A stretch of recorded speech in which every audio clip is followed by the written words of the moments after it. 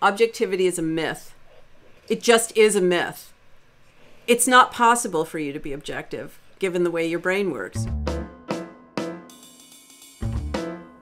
Right now, we're at this profound moment in history where, on the one hand, we've never been more interconnected as a species because of technology. You and I are thousands of miles apart and having this conversation with hundreds of other people around the world right now who are listening into this. So what's going on in the world right now? What does it mean for the world of work and for our species? That's a big question, Chris. Yeah.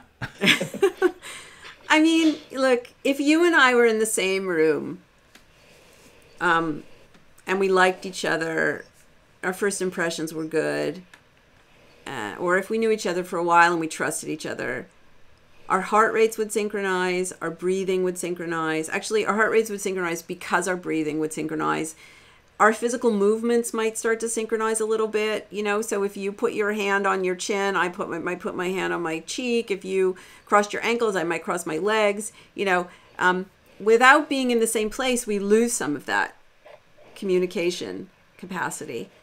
Some of those channels are lost. But on Zoom, for example, we can still get some of them because we can still see each other's movements, and we can hear the prosody of the changes in tone in each other's voices. And actually, our brains can still pick up some information about physical signals. Now think about, you know, we're on the telephone instead of being, you know, on Zoom. Now you've lost a bunch of information, but you still have the person's voice and you have their words.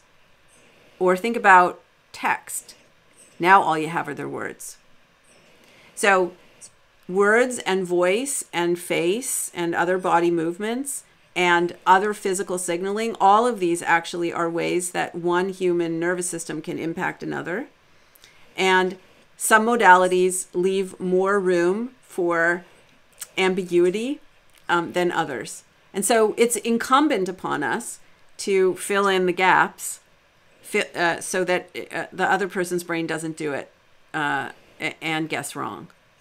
If I cut you off in mid-sentence, that could be because I'm rude, or it could be because I'm really enthusiastic about what you're saying, or it could be that we're having a problem with the connection because a satellite moved somewhere, right? And so it's all about what are the meanings of the sensory cues in a particular situation. Everyone knows Zoom fatigue, and everyone realizes, I think, who is interacting on a regular basis with other people over electronic means, that it's a blessing and it's remarkable, right? But it also has costs associated with it, fatigue-wise, that other forms may not. And one of the reasons is there's just a lot more ambiguity in the signals that are harder to resolve. Let's bring some of this into the arena of our mission at Indeed, which is helping people get jobs. Let's jump to the other side of that interaction, which is employers interviewing candidates. And in doing that, employers are attempting to assess another human being for their character and capability in some purely objective way. Your work suggests that we are not well suited or maybe even capable of true objectivity. And one of the examples you cite is the famous 2011 study of judges in Israel of how affect can cloud rational judgment. Can you talk a little bit about this and how it might relate to what's happening in an interview process? Objectivity is a myth. It just is a myth. It's not possible for you to be objective, given the way your brain works. Your brain is always making guesses in advance of everything that happens based on your past experience. So your actions and your experience are conditioned on your past. The findings of this study are that when judges are feeling unpleasant right before lunch, they give harsher sentences than they do at the beginning of the day or when they're not hungry, basically.